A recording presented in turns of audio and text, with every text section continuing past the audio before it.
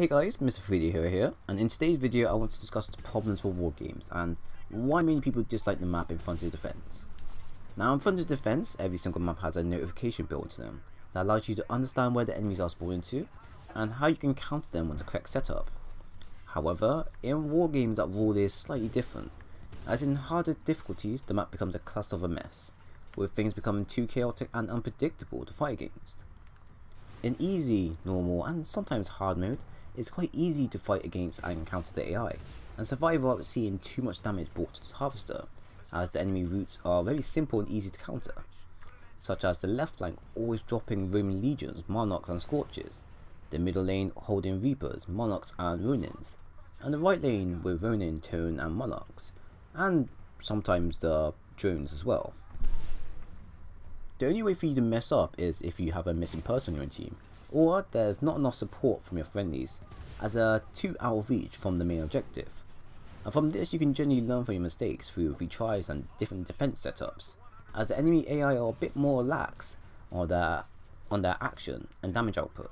But the moment you hit hard, master and insane, that's where a lot of players tend to argue that the map is unfairly designed, with not many ways of countering the threat. For starters, all enemy AI do a lot more damage than normal when compared to easy or normal mode. This makes grunts and titans a major threat than ever before, as they can strip the shield of the harvester within a few shots.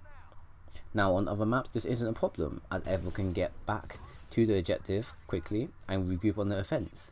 But on WarGames, with the many buildings and chaotic AI everywhere, it makes it a whole lot harder to regroup and makes the one player that decides to stay back to try and defend as much as possible a suicidal mission for them.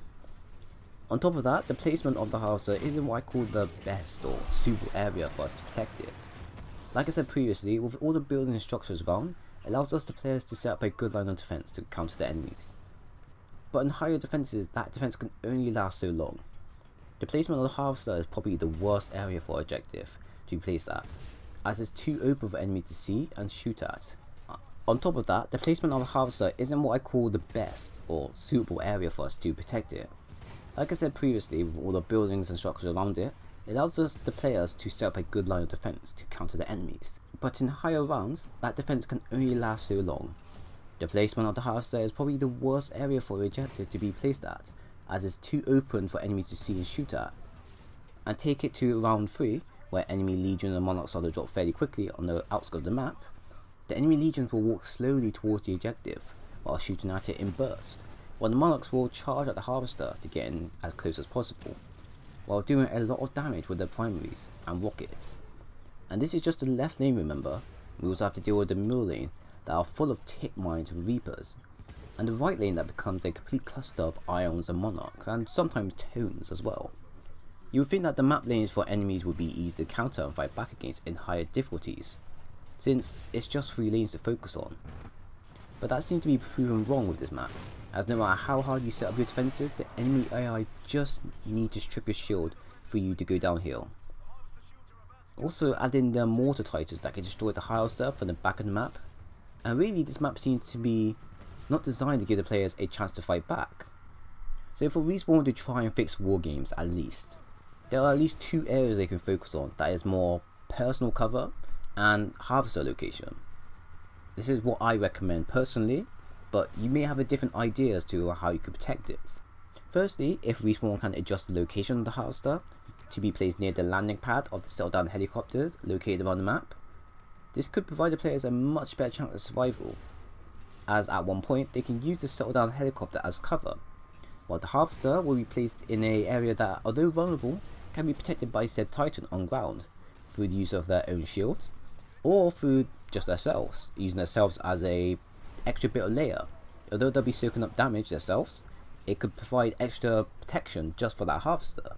But this is only an exception if you're playing the other titans such as Ion, Legion, Scorch, or even Ronin. If you're going to play North Star Monarch, that's kind of risky in your end, since they don't have personal shield. At the same time, I feel like maybe they should add in more pilot cover as well, as it can help with preventing players dying so much and respawning. The cover they can add in the game can be something simple, such as a broken down car, or containers, or wooden boxes that can be destroyed over time. or maybe some manual covers that you see some of the IMC grunt use to provide yourself with extra cover. Just anything that can allow the player to survive a bit longer, either on the ground or on the buildings. Now these are just 2 simple recommendations, and these might not even help with improving WarGames as a whole. But to be quite honest, anything would be fine as long as it made the map more playable in harder difficulties. Because the moment it hits insane mode, no one plays it. Unless you're someone that enjoys a bit of danger and a bit of a challenge every once in a while. So that is the end of my video. I do hope you enjoyed it. If you did, then by all means leave a like, a comment and subscribe for more. If you didn't, then by all means leave a dislike. I understand and I know what to improve on in the nearby future. So once again guys, thank you for watching and I hope to see you all again soon.